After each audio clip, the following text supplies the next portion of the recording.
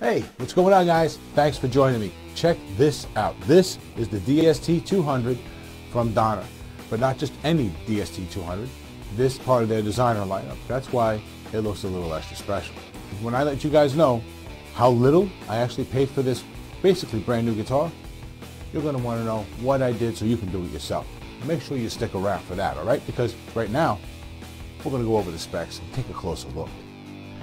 We're going to start with the headstock, all right? Now, as you can see, this headstock is the same color as the body, so that's usually a little extra. Part of the whole designer series thing, right? These tuners are really, really nice. They do a great job. They don't feel like 18-to-1 tuners. These, I don't think, are 14-to-1 either, which are usually the ones you get at this price point. They're the ones you get more often, and you always have to turn them a little bit past pitch to get back to pitch before you're in tune. These, you wind that sucker right up to pitch, and it's not as laborsome as 18-to-1. You understand what I'm saying? It's less work, so it seems really quick, and I was happily surprised at that. These are really good tuners. Now I'll stop rambling about the tuners and move on to the nut, because the nut on this guitar looks like it's a piece of bone. Good job. But guys, take a close look. I think I have a crack, or maybe a hairline crack in my nut somewhere along the high side. But I'm getting old, so you know I could use a little help. Let me know in the comments what you think, all right? Good, thanks. Now I'm going to move on to the fretboard. I'm going to skip the back of the neck for a little while because I want to hide something from you until I really have to share it, all right? Trust me, it's worth it.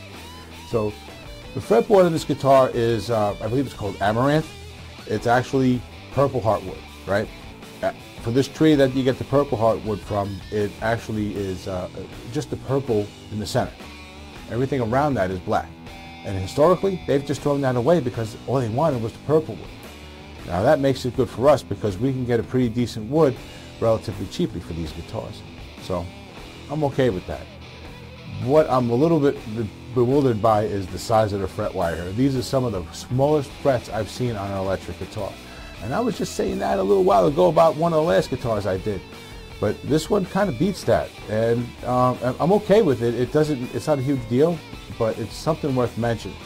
Right? Because it's not a negative. It's just something that was a design choice for probably financial reasons. Smaller wire, less money, right? It's fine though. It doesn't bother me. I have fun playing this guitar. It's a very good guitar. And speaking of that, before I move on to the body, let me just say that out of the box, this guitar was perfectly playable and ready to go. It had some of the lowest strings right out of the box. I mean, this is like shredder style low, which is fine by me, although I'm not really a shredder, right? I do like them low. The pickups, they're nice, but they're a little underwound. Let me just leave it at that. There's nothing wrong with them, aside from they just need a little kick in the pants. I don't feel as a beginner there's any immediate need to change anything. Good job on the pickups. The bridge, the tremolo, looks gorgeous. I think this is the first guitar that's come in here that looks like it's been properly chrome dipped. Because chrome plating needs to be done more than once to get a really, really good shine. And the chrome parts on this guitar have a really nice deep shine. So I like what's going on here. Yeah, definitely. The pots in this guitar work really nice. The volume control does everything it's supposed to do. The tone controls work like they're supposed to. You get a good click. It could be louder, but you feel it well. You know in a dark room that you're changing positions, and you can feel right where you are. So that's good. It would be nice if it was a little louder, but it doesn't have to be. It's more about feel anyway in that situation. Now, we're getting to the back of the guitar, okay? The body, real quick, look only at the body. It looks nice, right? Good job. Okay, now let's move on to the back of the neck, because this is what you guys really want to see. This is all flame maple. I'll start putting some B-roll up because I have too much lighting in front of me here, guys, for you guys to really see what's going on, okay? But it's gorgeous. It blew my mind when I opened up the box and I saw this, okay? It was just very surprising to see flame of this depth on a guitar neck for a guitar that I bought for less than half of the original retail price. Basically brand new. And I say basically brand new because now I'll tell you, I bought it refurbished. I'm still not telling you how much I paid because I want to go into that and what the deal is with being refurbished a little bit later. Now we're going to do something a little bit different. I'm going to take the strings off this bad boy and we're going to open this sucker up and see just what we have here as far as the quality of what's inside the guitar, like the pickups, the pots, all that, right?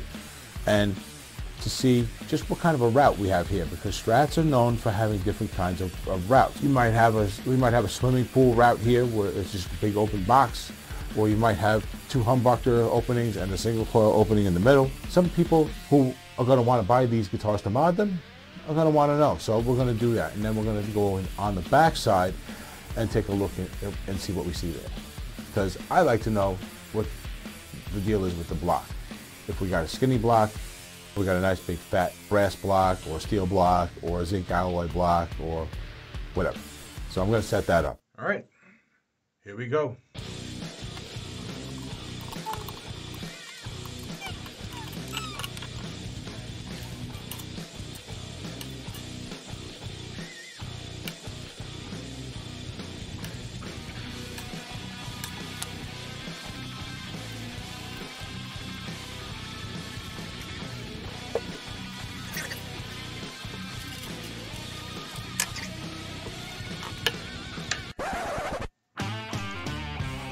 Still got a piece of plastic here.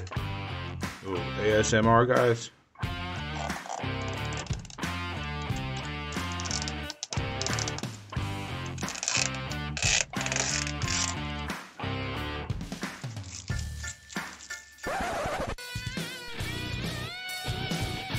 Back to it.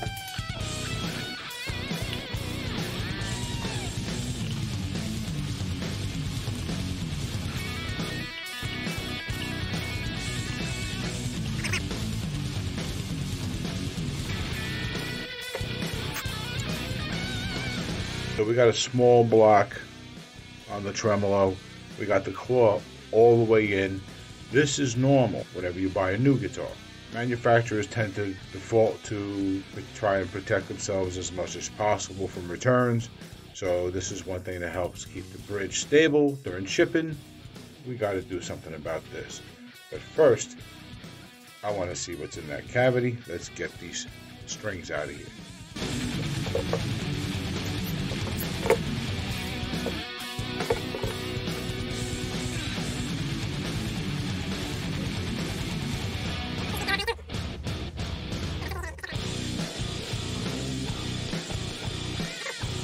Now, we're on to the pickups.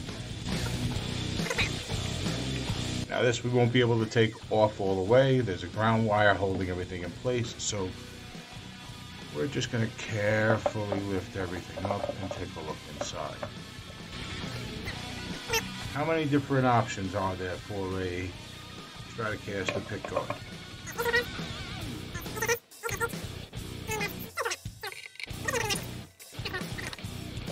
Which one do you guys think it's going to be? Let me know in the comments. I'm seeing a lot of HSH these days, so that's going to be my guess.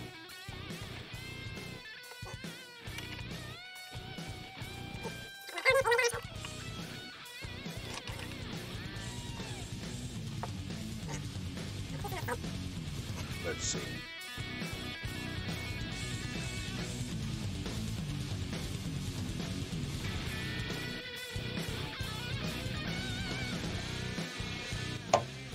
Missed one. Getting ahead of myself, guys, sorry. Some of you are probably shouting in the comments as I'm getting ready to rip this thing off, right? Alright, here we go. Gotta be careful. Wires are gonna run this way, so.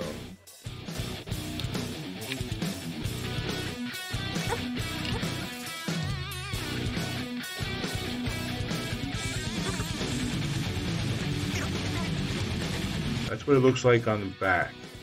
We got no shielding, ceramic magnets, brass bridge plate, small pots, but everything is cleanly done.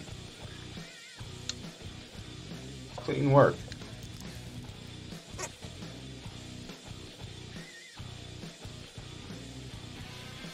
All right, so we have an HSH route underneath the pickguard, which itself is pretty well wired up. It's nice and neat. The only thing that's missing is the shielding, which, being perfectly honest, you really shouldn't expect at this price point. I mean, it's one of those things that if you get it, you should consider it a bonus and not so much a negative if you don't get it. You know, just kind of how it is. But now that we've seen that, you're going to hear the guitar, and then I'm going to give you my thoughts on the guitar. But before I do all that, do me a favor. Hit the like button, all right? Because it really does help us out with the algorithm. And if you subscribe and ring the notification bell, well, now's a better time than ever because we're doing the 10K subscriber drive giveaway. When we hit 10,000 subscribers, I'm going to be giving somebody this electric guitar, which was heavily modified by myself and my friend over at the local music store. All right? And that's just the beginning. But you don't have to sit here and listen to me. Click the link, watch the video, explains everything that's going to be going on after we hit 10,000 subscribers. All right? Great.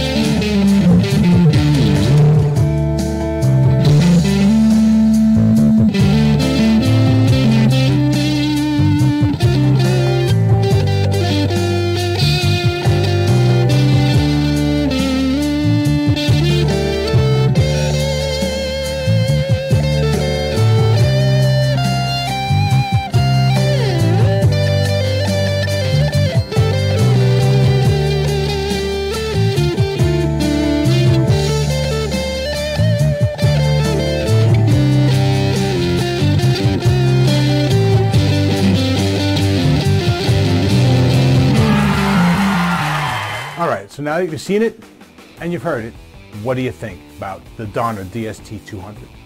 Let me know in the comments, all right? And personally speaking, well, first, Before I get to that, let me tell you the deal about this being refurbished. I picked it up at eBay under the listing of eBay refurbished. That's all the stuff is certified and you get free returns, all that stuff. So I went there, I was looking for guitars, I was looking for a steal of a deal, and ta-da, I found one.